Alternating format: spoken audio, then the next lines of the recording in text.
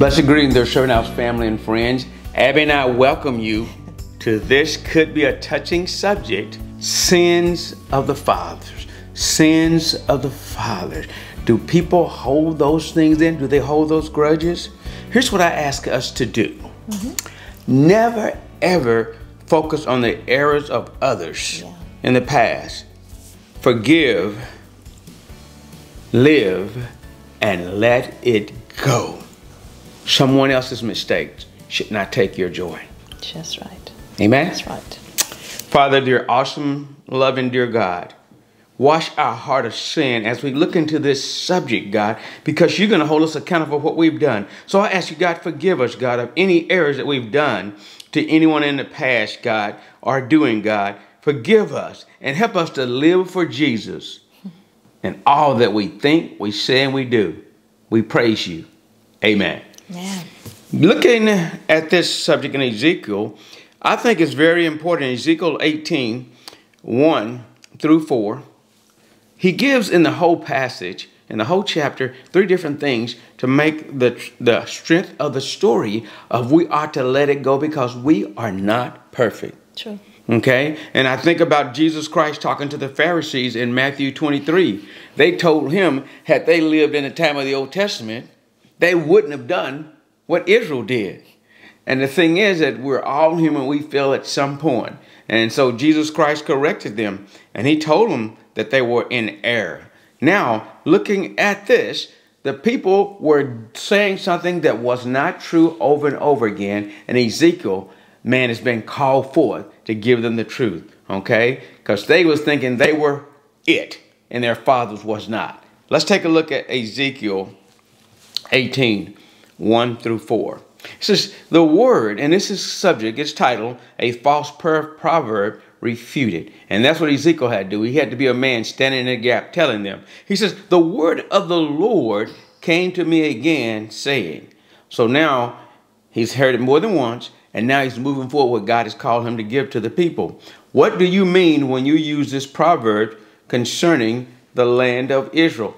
And this is the saying, the fathers have eaten sour grapes, and the children's teeth are set on edge. Saying because the fathers and the mothers, those people before, they did the sin. They're saying that's why we're suffering. Jeremiah talked about the same thing in Jeremiah 31. In Jeremiah 31, he talked about the same thing. He said in Jeremiah 31, 28, it says, and it shall come to pass that as I have watched over them to pluck them up and bring them down, to throw down, to destroy, and to afflict. So I will watch over them to build and to plant, says the Lord. In those days they shall say no more. They will keep on saying it. So now Jeremiah told him, Ezekiel told him too. The fathers have eaten sour grapes, and the children's teeth are set on edge. But for everyone shall die for his own iniquities. Every man who eats the sour grapes, his teeth will be set on edge. So the fathers are not responsible for the sin of the children, nor the sin of the ones that came before them. So looking at our passage in this, he says in verse 3, as I live, says the Lord God, the sovereignty, full sovereignty God, you shall no longer use this proverb in Israel, because they're blaming others and not themselves. Behold, according to verse 4, meaning if you don't get anything else, you've got to get this. Stop, get this. He says, all souls are mine. The souls of the Father. We all will stand before him according to 2 Corinthians 5. As well as the soul of the Son is mine. We all, no matter what age, no matter what generation, we're going to have to stand. He said the soul who sins shall die. So he's saying, I'm not going to punish you for the sins of others, but for your sins, you must pay. That's true. Thank God for Jesus. Yes. And now I was watching one of those shows on TV last week, and the mother was trying to get the father to stop cussing.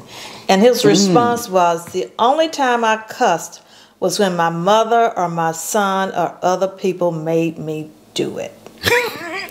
We cannot keep blaming other people for our actions. It's so easy to blame someone else and absolve ourselves of responsibility. Jeremiah has the words for Israel, who was blaming ancestors for messing up, for them messing up. Yes. Now, Jeremiah make mention of the fact that this proverb was being spoken back in Jerusalem. Those people in the siege were saying, our fathers have eaten sour grapes and our teeth are set on edge. It's interesting how we just don't like to take responsibility for what we have done.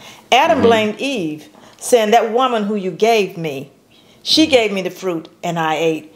Every man is going to be responsible to God for himself. When I stand before God, I'm going to have to answer for me.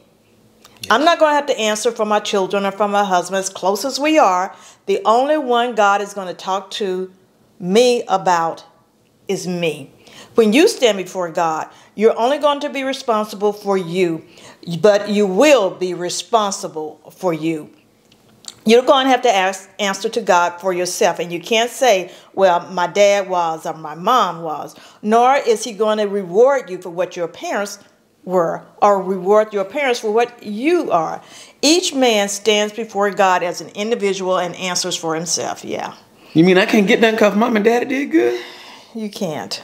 The King James devotional writer says that we are to decide for ourselves if we are to follow and be obedient to God and break free of the negative heritage. And you know, and I hear you saying that, but you know, the kids, they catch a lot from the parents, don't they? They do. And so then if you're teaching them right and being a good example for it, but on the other hand, there's some people who still blame their parents for things that they did because they saw their parents doing it wrong. Right. But the Holy Spirit in His Word is here to help us to correct that. Right. Here's some takeaways, because the sins of the father, if we cling to that, then we're playing the blame game. Never play the blame game. Second thing is, we will give account to God only for what we have done wrong. Number three, the God of heaven has no delight in man's ruin. I remember when Dr. Willie Peterson was talking to me one time, and we were talking about preaching and teaching and preparing. And he said, can you quote me John 3:16? And this is about 25 years ago. And I quoted John 3:16. And then he says, okay, now give me John 3:17. I'll go, what? And then when he started saying it, then I could help. Right. But I couldn't off the top because it wasn't one of the things that I thought about a lot. Okay, and John 3:17 says this in the New King James Version. It says, for God did not send his son into the world to condemn the world, but that the world through him might be saved. So we should be free of the blame game. The sins of our father, they will pay for. The sins that we commit, we will pay for. We'll all stand before God. So I'm asking us, don't play the blame game. Forgive those who've hurt you and move on to enjoy life.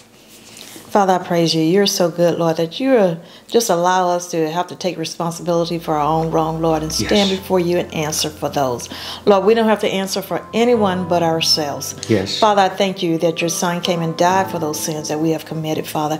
Help us, Father, to look at you and ask for forgiveness for all that we've done, and not, Lord, put all of this on our children and help them walk through their own. I thank you, Father, and bless us, Lord, that we can obey you. In the name of Jesus, amen. Amen.